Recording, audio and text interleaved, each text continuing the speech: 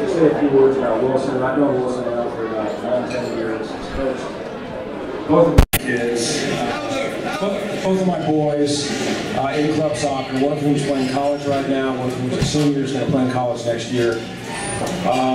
Wilson is an unbelievable guy, and as everybody here knows, any organization, especially a new incipient organization, has to have a charismatic leader who is responsible for the mission of whatever that organization is. And Wilson is from the minute I met Wilson, I was impressed with his ability to connect to people of all walks of life, especially kids who were impoverished and poor and had nothing going for them.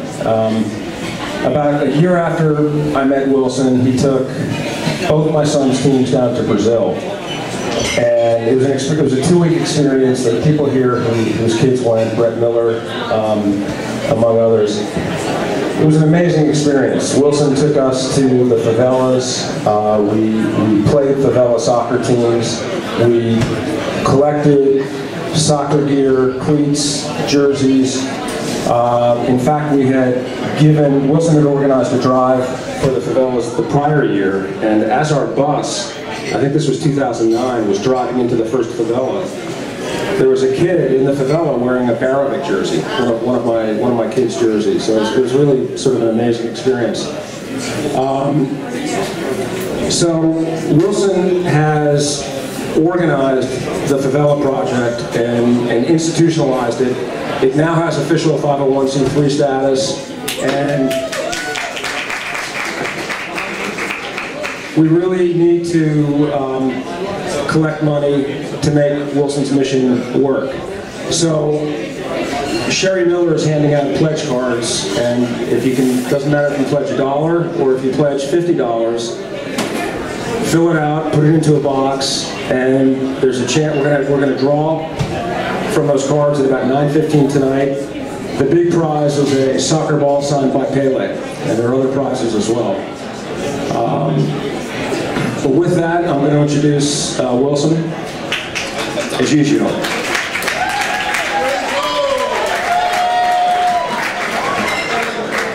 Hello, everyone. Thank you very much. First of all, thank you for coming. It's, for me, the Favela Project has given me the pleasure and the satisfaction, but mostly, number one, to be able to help people in the favelas around the world. And number two, it puts me in a position to be the vessel for people like you to be able to contribute to make the whole plan works. So I'm just very glad that you're here in first place. And just to talk about a little bit about how the Favela Project started. I take groups to Brazil to play soccer with train with professional teams, and I started making trips to the favelas to play games, and it was very upsetting to me to see our kids showing up from New York with a $200 soccer shoe playing against a kid with no shoe. And then, by thinking about, I started creating the, suggesting that kids bring a donation bag. And that grew into the Favela Project, where we start raising, with my connection with Upper 90, the soccer stores in New York, it grew into a much larger plan of action where we raised an enormous amount of used uniform, and went down to Brazil, played the game in the favelas, and distribute that to the kids. So, that's why we are here today. As an official 501c3, and in front of you, I think that, like I said, just to be in New York, in front of you, and being able to, I call myself the middleman. That's the way I see me, right? Just to be able to go back to Brazil, or in some cases, like we have distributed soccer equipment to kids in Haiti, in Colombia, in Mexico. We just recently came from St. Lucia, where we were able to collect in a couple, in less than a week, we were able to collect 300 pounds of soccer equipment. Right? And the frustrating part of this part is that when you come down with 300 pounds of equipment, there's a need for another 600 pounds of equipment. So, hi Olivia. Oh, I got a present. I got a donation. It's actually you can just like bid for it and have it in the end of the night. But anyway, so in one of those trips, just to show you a little bit and tell you a little bit about what we're doing, I met a girl, Lais, which is in here today. She'll come up. So Lais, she gave me permission to talk about a little bit about her story, and so I met Lais. We played a game at San Marcos Favela in Salvador, and after the game, this girl came up to me and said "Chio," which is the word for uncle, and she said, "Can I have a soccer shoes?" And I looked down, and her shoes was completely busted. She was literally stepping on dirt. I lost it right there. I choked, and fortunately I had someone with me that was able to give her shoes. And then, to make the long story short, I kept in touch with Lais through about 4 or 5 years. We were able to support her with some English classes in Brazil, and with some school goods and equipment, supplies. And again, so Lais is here now in New York on a full scholarship to community college, ASA. She had a wonderful 2 years, MVP, top scorer. And Lais, if you can come up for a second, please. And and Lais, by the way, has offered to play Division I school, and she has to choose between 3 to 5 schools to go to in the fall of 2016. And here's Lais, and she's gonna tell you a little bit about her experience and how it was like growing up in Brazil, meeting the Favela Project in Wilson, and where she is today. So here you go, girl. You're under pressure now. Hi, everyone. My name is Lais Araújo. I'm from Salvador, Bahia, in Brazil.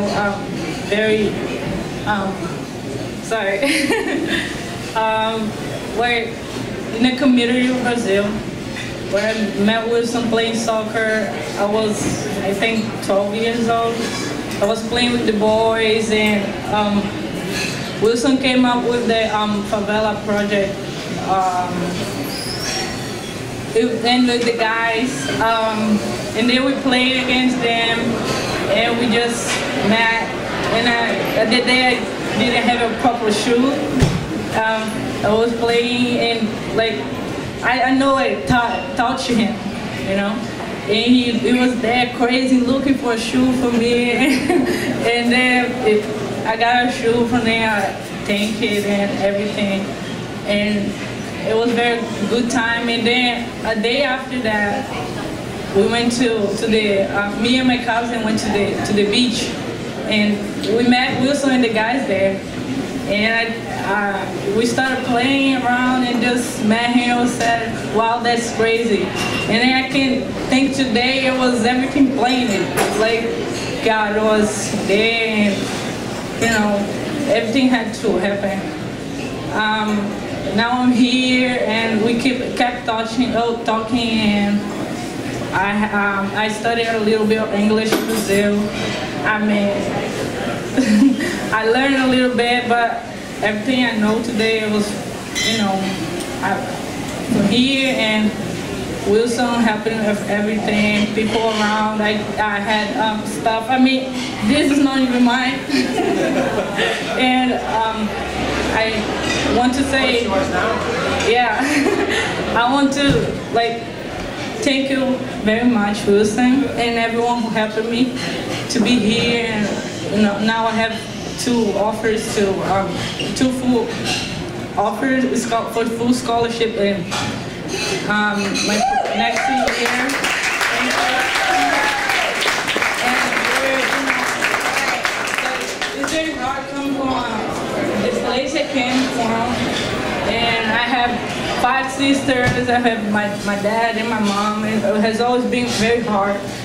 And I'm like the dream of the family, you know? And sorry. And then I'm here, and with this project, I wouldn't have everything.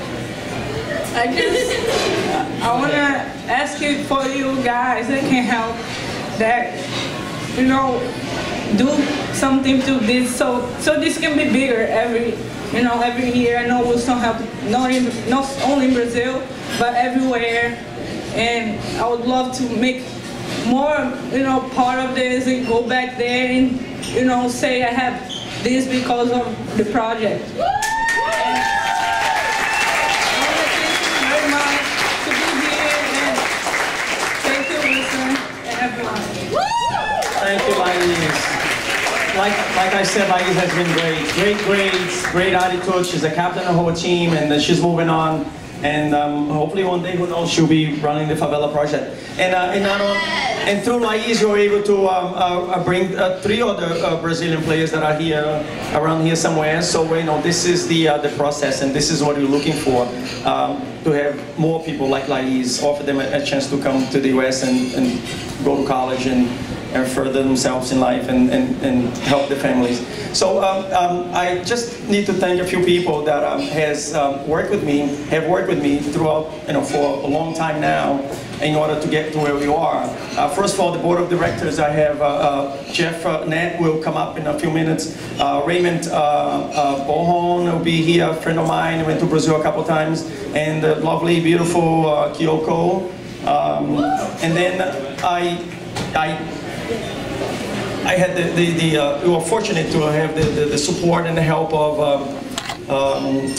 Brett and his company, Michael, here today, helped us out with the legal aspect of it and getting ready, and it was an amazing, long process. But, you know, just to show you that, you know, and it takes a village, and we definitely realize that.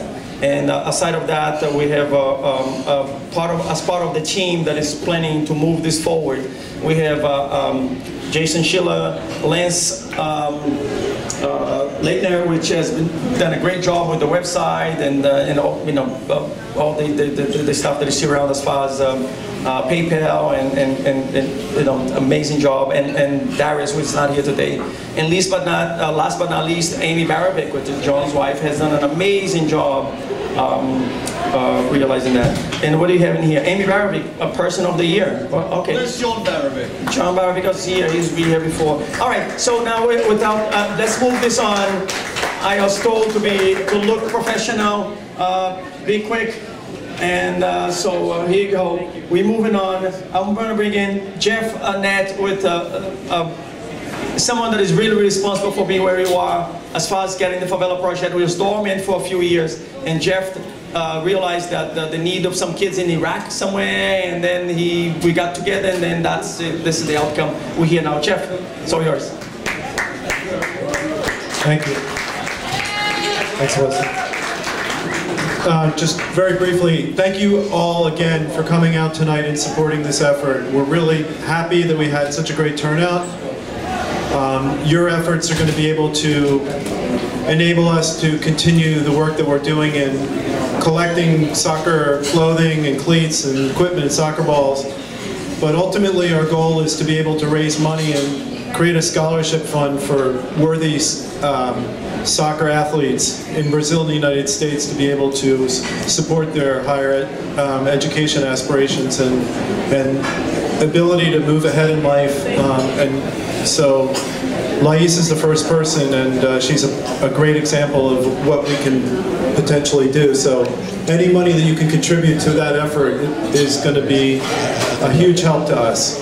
I just want to thank a few people. Wilson sort of stole my thunder because I have a list of people I wanted to thank, and you mentioned most of them already. But I'll say it again. First and foremost, I really want to, the Favela Project, all of us that have been involved with the Favela Project, want to thank the company Morrison and Forster. They have been our legals and they provided all of the legal assistance to us in helping us get our 501c3 status in an incredibly quick time. I mean, it was like a miracle that we got it in like 2 months or less. So kudos go to Mike Hyken, who's here. Michael, please raise your hand. The other folks that have helped Michael out, Joshua Clayman, Open Banks, and Michael Doherty. Again, thank you very much to Morrison Forster for helping us out. Please give them a round of applause, because without their efforts, we wouldn't be here tonight.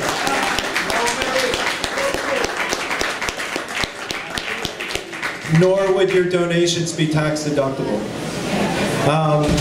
Also, I want a big shout out to Upper 90, Zach Rubin and Doug Katinas. Upper 90 has been very instrumental, as many of you know, many of you soccer parents. They've been collecting a lot of the gear that you've donated over the years, and they've been a huge supporter of Favela Project. I also want to thank Lance Leitner. Lance is sitting back there. He's been collecting money and checking people in.